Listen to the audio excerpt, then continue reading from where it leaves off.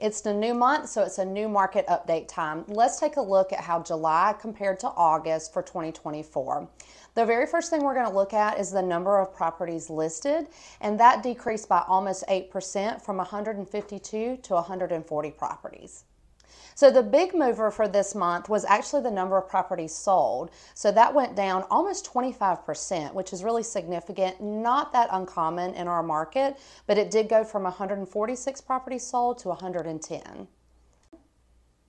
And barely no movement at all was the average price of properties sold. So we are at $313.42. Next biggest mover was the average price of the properties that were listed. So that decreased a little over 14% to $319,621.